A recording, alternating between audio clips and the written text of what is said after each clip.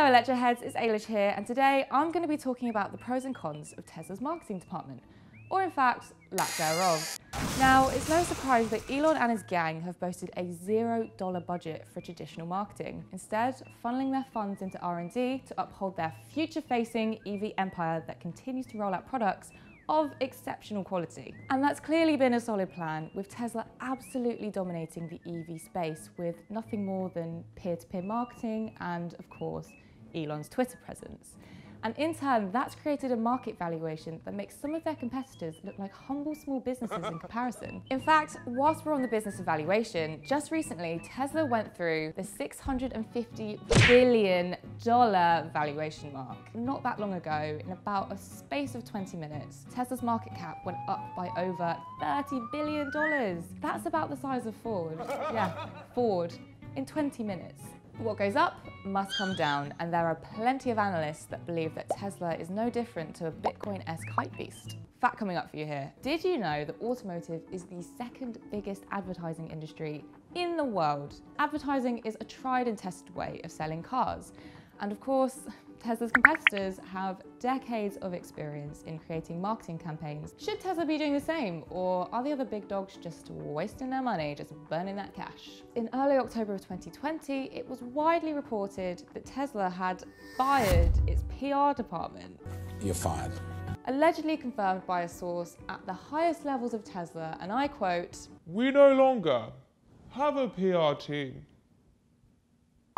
That was me trying to do a Tesla exec. It was a bold move. I mean, clearly Tesla aren't looking for ways to cut costs or save money because they're doing all right for themselves. This seemed to be a legitimate tactical move by the company. This is exactly the last thing they'll expect us to do this time. Declared as an industry first, Tesla once again threw out a curveball and completely rewrote the business strategy game, because that's what Tesla does.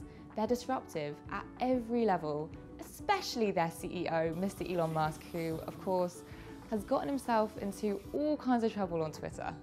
Haha, actually true. Me sees dopamine, my brain releases dopamine. But whilst Musk says that they don't do PR or marketing, that is just not true. You lie!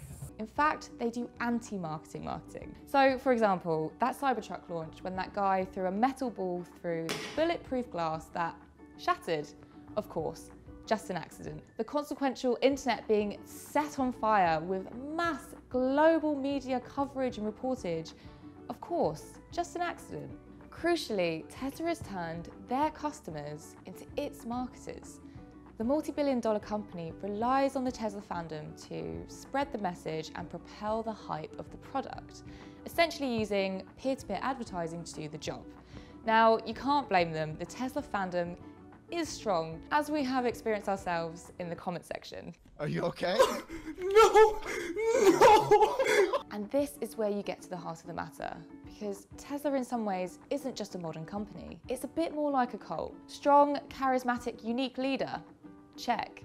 Controversial stories from people who used to be on the inside who are no longer involved? Check. A following that is, well, pretty full on. Some would say utterly, blindingly devoted? Check. Of course, that can create a huge impact, but is it a sustainable model in reaching new customers? Because when you really look at it, in some respects, this could be quite limiting. Now, in a recent video, I talked about why the VW ID.4 was set to be the most important electric car of the decade, and you can check that out after this by clicking the link above. One key point I was making was, despite how awesome Tesla is, they just don't resonate with your average buyer. So their median market is 54-year-old men. And if that is the main bulk of customers preaching the joys of their models, well, how do they expect to reach all those other demographics that they haven't yet tapped into? As we all know, social media creates echo chambers which fragments the online community and boxes us into like-minded groups. Why? Well, because these platforms are designed to profit from humans' confirmation bias. So with that in mind, how do they expect to spread the word and reach the masses from word of mouth when actually it's just being passed down a really restricted chain from peer to peer? If you're in the echo chamber, my God, it's loud. But if you're not, and most people aren't, well, that key strategy of theirs, it's gonna be nothing more than a whisper. From experience, I've never had anything Tesla related pop up on my feed, and neither of my friends, male or female. However, I've had car ads from competing companies creep in. In fact, every time I open up YouTube these days, I see an ad inviting me to test drive the Mustang Mach-E. Hello! Now, car companies run these ads because the unit economics work. The ad spend yields a profit. Tesla's focus on R&D spend is admirable, but if people only wanted to buy electric cars that were at the cutting edge of R&D, well, the Nissan Qashqai wouldn't be one of the most popular cars on the planet. Sadly, it is. 2020 was a great year for EV sales across the globe, and Tesla's sales have grown year on year. But that's not the whole picture. Tesla did well for themselves through 2020 despite COVID because of their online sales strategy. Because unlike other car companies that sell through dealerships, if you want to buy a Tesla, you just go online and click to make your purchase. However, October came around and the VW ID.3 was released and swept away both Tesla and Renault to become the best-selling electric car in Europe. And to add to injury, Tesla dropped out of Europe's EV top 10 entirely for the whole month. But why did the ID.3 do so well, especially when VW have been carrying the huge crevice on their shoulder? That is, of course, the emissions scandal of 2015. aka dieselgate, which is a really hard one to come back from. Well, VW purged the bad apples and gave their brand a complete overhaul.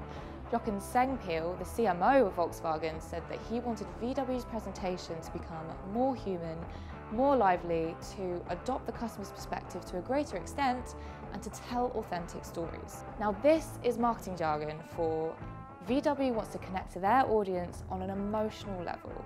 Now, they know that Tesla has won the battle for the minds of the tech bros and the first movers, but VW thinks it can win the battle for the hearts of the everyday people.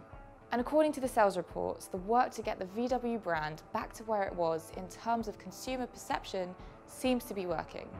People are buying into VW, and yet the price between the Tesla Model 3 and the VW ID.3 isn't that huge. VW have won the hearts and minds of a global audience before, and despite recent issues which were, of course, unbelievably damaging, when you have a deep emotional connection with your audience, the evidence suggests that gives brands the chance to rebuild much quicker than you might have thought. So maybe Tesla needs to have a rethink. Relying on the fans to spread the word is a bold move, and it undoubtedly pays dividends, especially if you're in the Tesla stock club. But is it a wise one for future growth as electric cars become everyday rather than early adopter? There's no denying that Elon formed the EV culture we see today. But if he's not careful, then competition could dominate the market much more than it has been already. Maybe that's why we saw Elon and the CEO of VW together in public not that long ago. At Battery Day last year, one Tesla investor put forward a motion to the board to consider diverting budget to marketing. Now, I say this because I fully respect Tesla. I think that they should have taken it on board. The lack of a PR department and the sole reliance on peer-to-peer marketing means that there will be a decrease in accurate information being circulated about Tesla. And like I said previously, there's going to be a limit on who they can reach. The EV world needs Tesla to continue to dominate because it sets such a high bar for the competition. And lastly, we're all suckers for car ads. I mean, who doesn't love watching the crazy, mad, beautiful concepts that car companies come up with to sell their product? I think Tesla should have a go at it. I mean, I'd love to see what they come up with. I'm sure it would be industry leading. So there you have it, a hot topic for discussion there. Whew. Let me know in the comments below what you think of Tesla's marketing strategy. Do you think that there's more that could be done to push them even further? Or do you think that other car companies really could give Tesla a run for their money? Let me know below in the comments section, like and subscribe, and I will see you all very soon.